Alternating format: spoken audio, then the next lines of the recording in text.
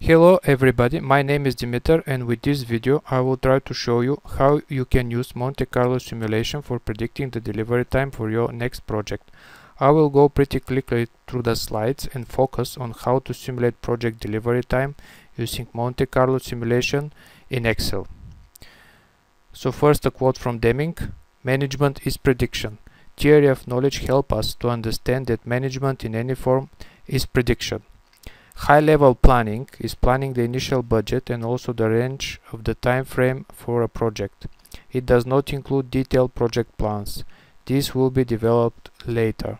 Management has to plan in order to make sure they have the financial means and the resources for all the projects the company has. We don't plan in detail what is not absolutely necessary to plan. The short-term details, like the scheduling, are done based on the immediate needs and capabilities, and we look on these schedules as the execution of the high-level plan." Here we propose a probabilistic approach for preparing high-level plans. Based on existing historical statistical data collected about a software development organization or a team, we can make predictions that could be used for planning our new projects. You can check the slides yourself. Here, especially the Z-curve, please pay attention to it, to the 3 legs of the Z-curve, but I will go directly to the Excel simulation. So this is the algorithm that we will be following. The first two parts, which are collecting takt time data for each of the Z-curve legs of a baseline project, and then using Monte Carlo simulation to generate average takt time distribution or SEP for each of the Z-curve legs, and then store them for future use. Those two items are covered in my previous video, so please go and check. I did show them in detail. Here we will focus only on simulating a new project. So we will have the takt time distribution at hand already simulated and just use it. So first, here is the baseline project, and for the baseline project we have the distribution for the first leg, for the second leg, and for the third leg of the Z-curve. They can be found into this this file. The link to this file is in the details for this video. You can download it and check it yourself. So the file contains first the project itself, the baseline project itself. The most important part, the data about this project is here, the delivery rate, and then based on the on this delivery rate, we have the takt time distribution already generated. So here you can see the 3 legs of the Z-curve for this particular project. It's visible that the first leg, the delivery rate was like the delivery was slow, and then it went quite fast, and then again slower. So for the first leg of the Z-curve, the data, the average takt time distribution is here on this sheet and in this column. I will not stop and waste time here how it is calculated. Again, it is covered in my previous video. Then for the second leg of the Z-curve, we have the same the distribution of the average takt time, and then we have the distribution for the average takt time for the third leg of the Z-curve as well. So what we'll be doing, having these distributions for a new project, which is for the same client, a Fortune 500 staffing company, for the, done by the same development organization using the same technology. We'll have to predict the delivery time. We will be simulating this new project, as you will see 20,000 times using Monte Carlo. So after analysis, and the team breaks down the requirements into stories, and then adds work items for dark matter and failure load, and then the team decides that 12 stories will be delivered in the first leg of the Z-curve, 70 stories will be delivered in the second leg of the Z-curve, and 18 stories will be delivered in the third leg of the Z-curve. So how we will be simulating this, the new project? What we will be doing is that we will be simulating delivery of 12 work items during the first leg of the Z-curve, plus 70 work items during the second leg of the Z-curve, and 18 work items during the third leg of the Z-curve. That will give us the time needed to deliver the project. Let's go to the Excel file again. So in the second Excel file named High Level Project Planning, which again the link is in the description of this video, we will be simulating the new projects. Here in this table we have all the data that we need. We have the distribution of the average takt time for the first leg of the Z-curve, for the second leg of the Z-curve here, and for the third leg of the Z-curve. In this column we will be simulating the project 20,000 times. Like you can see here, we have 1,000 records for each of the Z-curve legs, but we will be simulating the project 20,000 times here. And based on the simulation, we will be generating a histogram.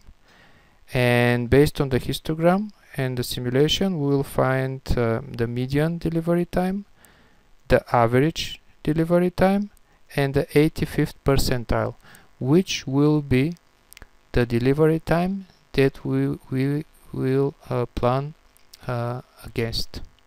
We will be using the 85th percentile as our delivery time. And here we can see the distribution of the simulated delivery time. How we actually simulate the new project.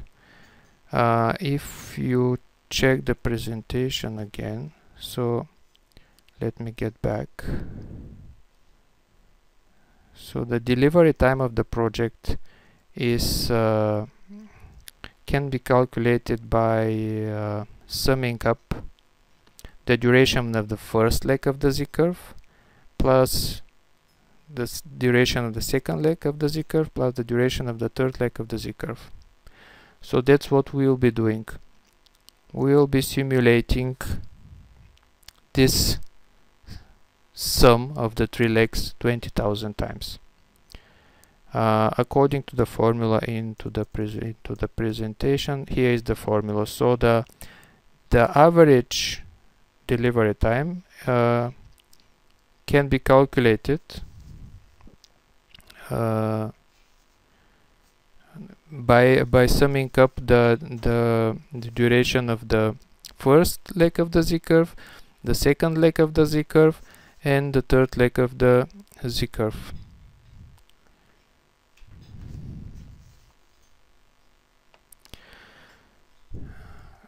Again, back to Excel, and here is our formula. The first leg of the Z-curve is simulated by selecting at random one of the 1,000 values from this column, the average takt time, and multiplying it by the number of work items that will be delivered during the first leg of the Z-curve. And here is the formula. The formula is here 20,000 times, but that's the first leg of the Z-curve.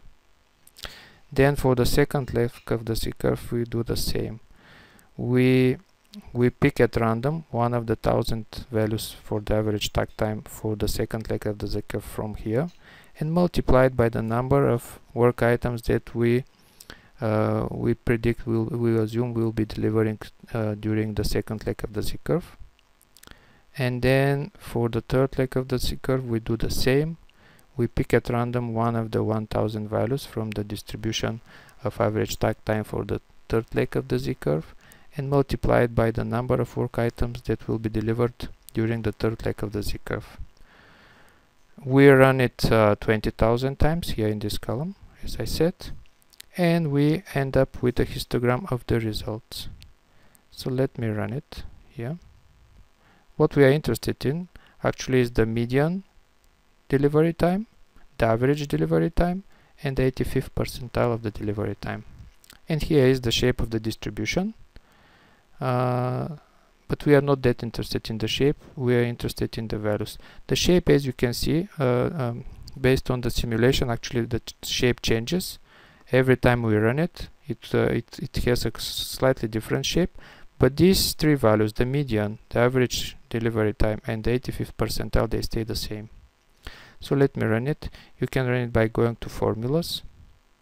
First check here calculation options manual, and then just hit calculate sheet, and it's running, and you can see, so the median is 77 days, the average is 78 days, 85th percentile is 90 days. So this time the shape looks like that, and then we run it again, and the shape might probably change. Yeah, the shape is changing, but the median, the average, and the 85th percentile, they stay the same. What's changing the shape is the mode. We don't use the mode here, so it's just a note for you, but it's of no importance. The mode is of no importance for high level planning here. So again, hit calculate. The modes again changed, but the median, the average delivery time, and the 85th percentile actually are the same. And if we go back to the slides, yeah, that's what we did, and here is the result. So the 85th percentile for this project is 90 days. So if we run the same project like seven times in a row, 6 out of 7 we will hit this delivery time of 90 days. And that's the value that we will be using for high level planning and communicating to our clients, the 85th percentile. Thank you very much for your attention. Please download the Excel files, put your data in them, run the simulation and see what will happen, and please ask questions if you have some. And my hope is that you will start using this approach for high level planning your projects. Thank you very much again, and bye.